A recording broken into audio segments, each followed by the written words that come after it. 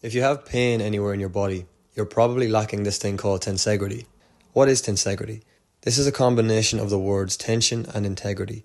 It refers to muscle tension that supports the skeleton and holds the body together, and the integration between all of these muscles across the whole body. This means that our skeleton is supported by a network of continuous muscle tension that is, or should be, evenly spread out over the whole body. This is what makes the body both stable and flexible at the same time. Stability training, strength training, and mobility training shouldn't be done separately. They should all be trained at the same time, as this is how the body moves in reality. None of these things happen separately when we run, sprint, or play sports, so why would we train them separately? Exercises like these only train one aspect at a time and don't prepare the body for the demands it would face in real life, where there would be weight transfer, rotation, and stretching and shortening of muscles all happening at the same time. Having good tensegrity is what gives your movement a bounce to it.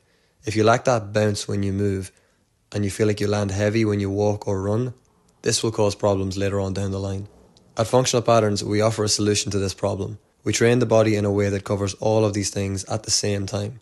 Strength, stability, and mobility all together, doing movements that we would see in real life.